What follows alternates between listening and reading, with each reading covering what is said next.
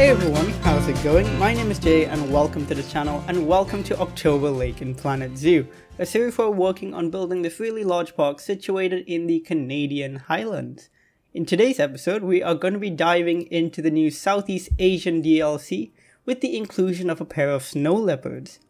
If that does sound good to you and if you do like today's video, please do consider giving the video a like. And of course do subscribe for more Planet Zoo content. I upload every Wednesday at 5 PM UK time. Now, just to quickly say a few things before we get started in this episode. Just want to say, the animals in this pack, stunning, and just quickly I want to say thank you so much to Frontier for giving me a key to this DLC. It means so much that they have given me that and just let me showcase it for you guys. So that's just something really cool that they did, and I just want to say thanks to them, because they've also done just a tremendous job on this pack and I cannot say enough good things about it.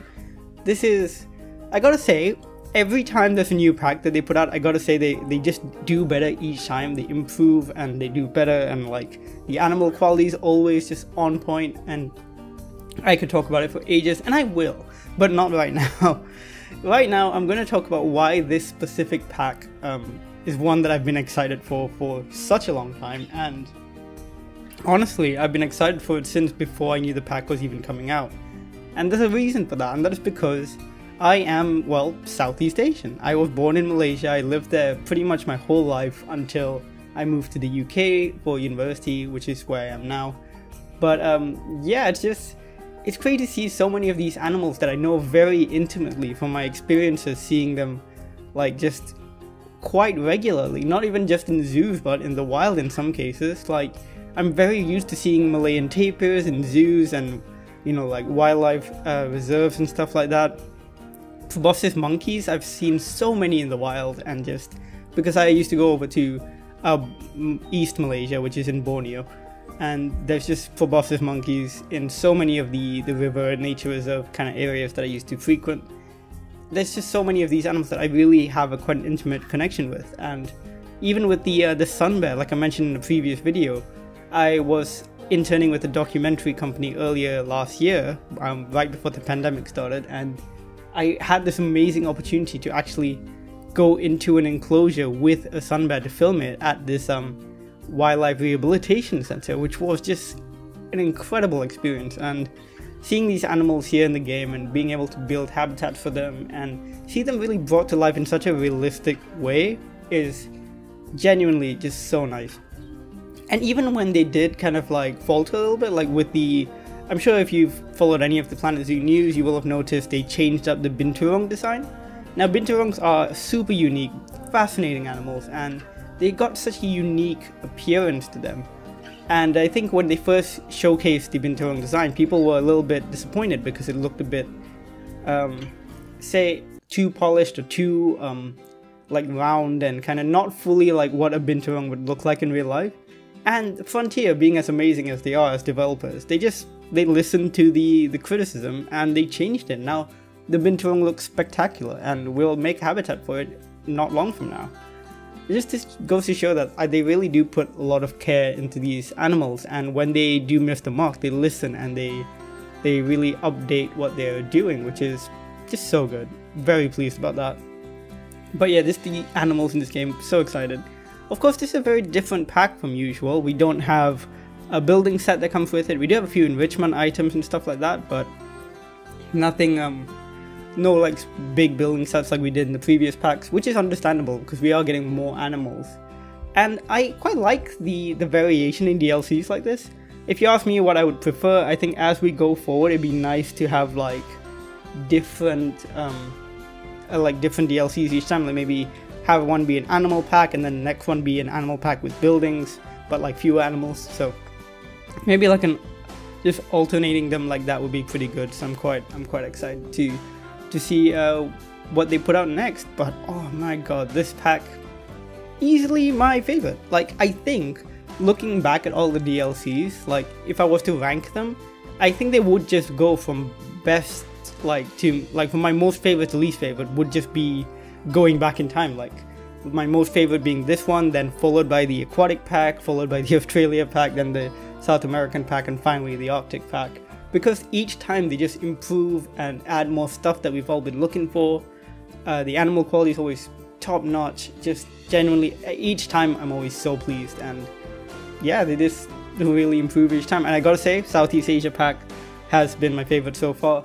Would thoroughly recommend it. And once again, just want to say a big thank you to Frontier again for providing me with the key so that I could showcase it. But again, all opinions are of course my own, and you know how much I love it. You can hear it in my voice. You can just, I am so pleased. I cannot express it enough. With all of my, you know, like gushing about us out of the way, let's talk about the actual build today. So, like I said, we're going to be including the Clouded Leopard in October Lake. I actually only got a hold of the DLC yesterday, so I've just been building like all night. And it was a lot of fun to build this. I think it was a total of maybe a 3 hour build or so. And the idea for it is to have a multi-layered habitat that's kind of going down this hill. We have different kind of staggered plateaus almost, where there's some flat ground, and then there'll be like wooden kind of climbing areas, because these Clouded Leopard is one of the most arboreal cats there is on the planet. They spend so much of their time climbing. They're extremely good climbers. They can actually climb up and down a tree almost at like a 90-degree, you know, angle. It's kind of crazy. On screen, I briefly got distracted by the new statues, by the way, which are really nice. I like the new statues, and I'll definitely go into more of the scenarios to unlock the rest of them. That's something I really like, by the way. Is a lot of the stuff in the free update is so good. It's just like, you know, little bits of quality of life stuff, which I think I'm going to make a separate, just like a filler video between episodes of October Lake, where we go in and add in some of the new kind of infrastructure elements we got with the free update, like the new billboards and stuff like that. And of course, I really like some of the new enrichment items we got with these animals. We got some scratching trees and stuff like that. And of course, the hammock, it looks so good. But yeah, talking about this habitat again, as you can see, I'm using the 4 rocks to kind of layer out where the different height, the different elevation kind of stops are, so that we can then kind of figure out how to use that to our advantage and where to lay out the climbing structures and stuff like that. And I think it looks pretty good. There's going to be like some stairs on the side for guests to be viewing the Clouded Leopard from. There's going to be multiple stops where they can stop while walking down and have a look. And next to it there is a ramp, but I'm going to have to like change that up a bit just because it is so steep right now. And that's going to be quite difficult, I think, because it's so steep. I don't know how I'm going to actually change that, but I'll figure something out. I'm sure it'll be fine. But yeah, this habitat I think was quite a fun build. Again, it was a bit challenging because the elevation being so weird. It's a much more long, narrow habitat than it is like a wide open one, which I think suits the animal a lot more. One interesting thing about these Clouded Leopards, which I didn't actually realize, I've seen them a few times in real life in Singapore Zoo and stuff like that, but I always forget that they're actually pretty tiny animals. They're not very big at all, like, especially for a cat. Like, males only get up to about a meter in length, and they weigh about 20 kilograms, which is really not an awful lot at all. So later when you see them in their habitat, it's actually a pretty big habitat for them, and that's quite a good thing in my book. I think that was quite a nice thing to see, that they have all this space and they can really make use of it. Yeah, I'm starting work on the climbing platforms, and there'll be quite a few of these for the habitat. But while I'm doing that, how's about we talk a little bit about the the Clouded Leopards, not the snow leopards. I will probably accidentally call them snow leopards here and there just because this is literally next to the snow leopard habitat, but they are Clouded Leopards. So let's talk a little bit about the Clouded Leopards, because they are really cool animals. They are kind of like scattered across most of Southeast Asia in like smaller population pockets. They're not doing the greatest. They're vulnerable according to the IUCN Red List, and none of their individual populations really have more than 1,000 adults. Total, people think maybe about 10,000 individuals overall, but it's not entirely certain. They are very reclusive animals. They're hard to spot. They're very they hide in deep forests, and they only really are active in primarily nocturnally. But they do come down from trees at night to, like I said, they're nocturnal. Essentially, they go into trees at night to hide. Wait, what am I saying? Oh my god, sorry. No, they go into trees during the day to hide and rest, and then at night they come down to the forest floor to hunt. That's what I'm trying to say. Sorry, I just had like a little brain fart there. But yeah, they're really fascinating. As far as their relation to other big cats go, they're actually quite distantly related to other big cats. Somewhere about like 15 million years ago or something like that, they actually diverged from the other Panthera species. So Panthera the Panthera genus, which includes stuff like, tigers, lions, etc.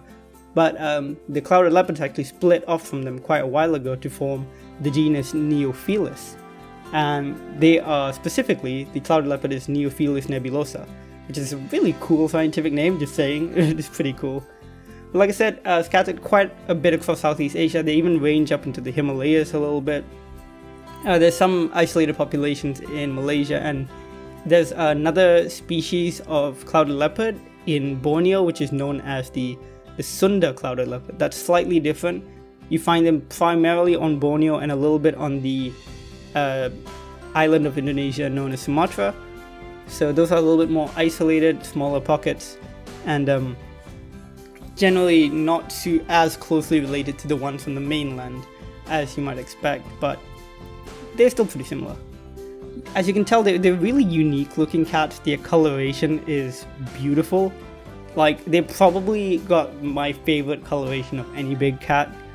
They're called clouded leopards because they do have like a clouded kind of pattern. It's like this kind of the splotches on a leopard if you kind of blew them up really big and then blurred them out like a watercolor. It's beautiful and so just unique and gorgeous. And in the game they actually have quite a few different color variations that I've seen. They have ochre fur, yellow fur, grey fur, which is all colors you will see in clouded leopards in the wild.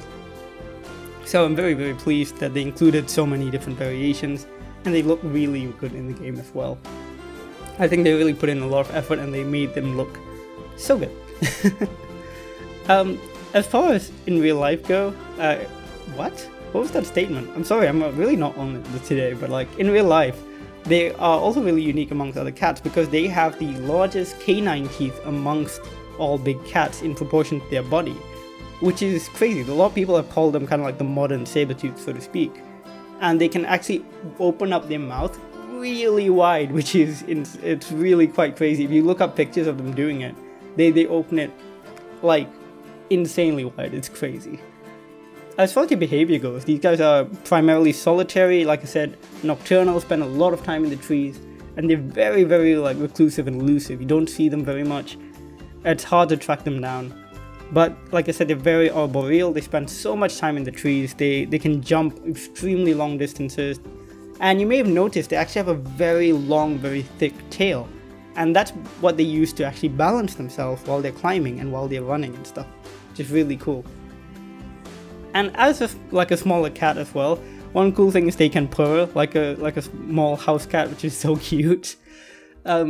As far as what they hunt goes, it's just other smaller mammals. Like macaques are a big source of food for them. Some smaller deer, just small mammals like porcupine.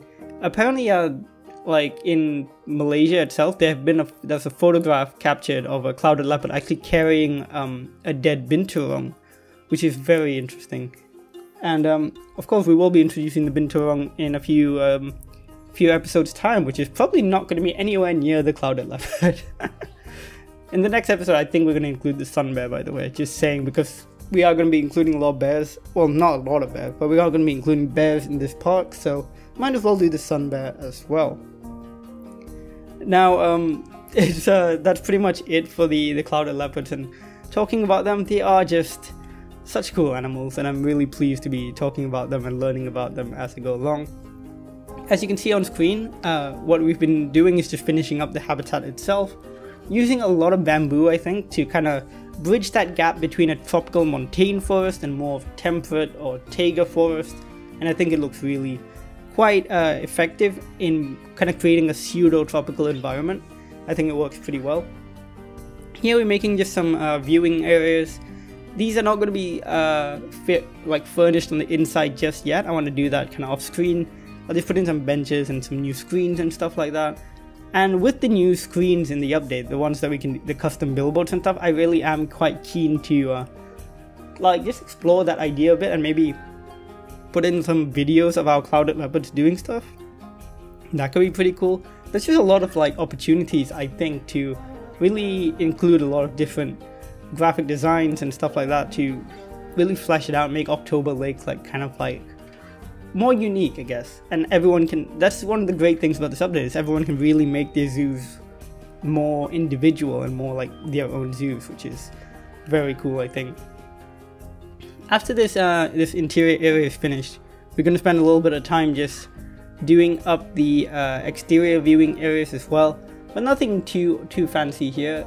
We're going to try and use a little bit more foliage on top of the roofs as well to create like an overgrown kind of ivy creeper kind of effect. So looking forward to that as well. I think that was a pretty fun little thing to do.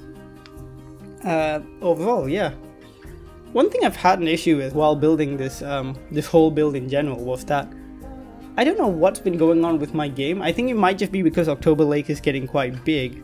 I've had a lot of issues essentially getting like with frame rate, but not really frame rate. I don't know how to describe it. So essentially what's been going on is the game would run fine for ages with like full 60 FPS, everything's great, you know, it works perfectly fine. And then out of nowhere, it'll just like stop and then drop to like 10 FPS or something like that, or 20 FPS, and then it would stutter for quite a bit. And I'd have to wait like a good 10 minutes and then it will kind of clear up. And I'm not sure what's causing it. I've been trying to figure it out and like change things up a little bit here and there. It's been happening ever since the Seal episode. I'm thinking it might just be because October Lake is getting quite big and has a lot of guests in it. So it might take up a lot of processing power, but yeah, I'm not 100% sure. Here's the one of the new screens, by the way. And I was just playing around with it to see what we could do with it and one of the new signs. But I think it looks really nice, and what I want to do is actually film the clouded leopards in the game, just doing their stuff, and then I'll put the video up here so that people can kind of see, like, maybe like have it be almost like a live cam of what's going on inside, because a lot of zoos do that. Like, in fact, I do recommend checking out zoo live cams. They're so fun. If you look up the Highlands Wildlife Park, you can watch the Japanese macaques just hang out and play around, like live at any time of the day, which is a lot of fun. I believe Edinburgh Zoo does something similar with their penguins as well, but I'm not 100% sure. But those are always fun, so I kind of want to get that vibe. And maybe, I don't know, just the new custom billboards really award us with so many opportunities to do some really quite fun stuff, I think, and I'm looking forward to really exploring that. One of the things I've heard people doing is making aquariums, which is like so creative, and I saw someone left that suggestion on one of my videos as well, to make an aquarium using these new custom screens, and I think it's doable. We have to like maybe like tweak it a little bit, like tweak the video so that you have that illusion of depth, but if it works, you know, why not give it a shot, I guess. So that could be something fun. We could include like a little aquarium at the bottom of the, you know, the underwater area where the seals, when the underwater viewing area for the seals, that could be a lot of fun, I think. Could be a very unique look at that. Could be a very unique thing, I think. I think some other people have tried it on YouTube so far with mixed results. Some of them have been really good, some of them have been a little bit harder to pull off convincingly because, again, of that depth issue, but God, I'm excited to try it out. There's just a lot of stuff in this update I am quite excited to try out. One of the things I really want to play with is the coloration of the water that you can do now. I did do it a little bit for this bottom pool here just to make it look a bit muddier, because I imagine it would be, since it's such a small pool there. And there's lots of rocks and stuff, I imagine it would be muddy. And at the bottom of a hill, you know, stuff's gonna get kicked in. So I think it looked really good, especially when I did that later. And I tried it off screen a little bit with the crocodile habitat, try like brackish water and stuff. And I didn't realize like how much control we really get. We can do so much with the coloration of the water. It's quite crazy. So we'll see how it goes. I would like to play around with it more and maybe change up the watercolor for some of the different habitats. Especially like the aquatic ones, like the penguin habitat and the seal habitat. Maybe we could change it a bit to maybe differentiate it from the water in the lake as well. Or maybe I'll change the color of the lake as a whole, because October Lake is its own thing, you know. I might as well change it up so it looks more like a lake. But I mean, the color is already so good, so quite excited to see see what we can do with that. Anyways, we are coming up to the tail end of the video now, only a few more minutes to go. So just want to talk about a little bit about the plans for the future here. By the way, what we're doing on screen is just finishing up the canopies for the viewing areas here. But just plans for the channel as we go forward through this pack. I want to, first off, use a few of the animals here in October Lake. So the ones I'm thinking are, of course, the cloud leopard like we've done today. The sun bear, I think, for sure. I'm thinking probably the binturong. There's a couple others which I'm a little bit more iffy about. I could do the barbarossa, I think. It's a very cool animal. The Usuri doll would be pretty cool because I am including a wolf, like the grey wolf later on. So another canid would be a nice addition, I think. But then for the rest of them, I think what we're going to do is actually go back into my previous park build, Sannikov Land, because that's an ongoing project as well, and continue working there with the rest of the animals from this pack. And hopefully this time I'll actually do them in a relatively reasonable amount of time and not like with the grey seal where I waited 4 months to use it, even though it was like, it's such a great animal too. Like, that's the thing, it's just because there's so much to do in this game and like building habitats and you get stuck in and it's so fun and then you just forget and then you're like, oh, I've meant to like make a habitat for this animal months ago. So hopefully that doesn't happen this time, but I don't think it will considering how great these animals are. I mean, the seal is also just great, but I forgot about it anyway somehow because, well, I didn't forget about it. I totally forgot about it. What am I talking about? It's just there's so many animals in the game now.